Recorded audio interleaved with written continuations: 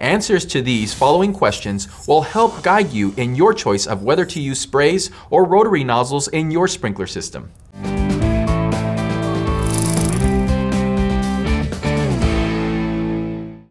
Is your static water pressure less than 45 pounds per square inch? If it is, you should consider using sprays or rotary nozzles.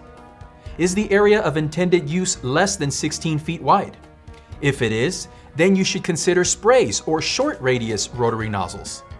Is the zone of intended irrigation between 16 and 25 feet wide?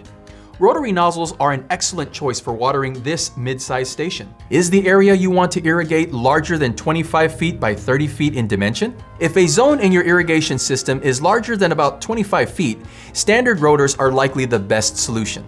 Is the edge of the area you want to water curved? Curves that are less than 20-foot radius are difficult for rotors to provide proper water coverage without producing overspray. This may be an issue if the area beyond the edge is something that shouldn't get watered, like a sidewalk, patio, driveway, road, or structure. Overspray may also violate local regulations or laws in some communities.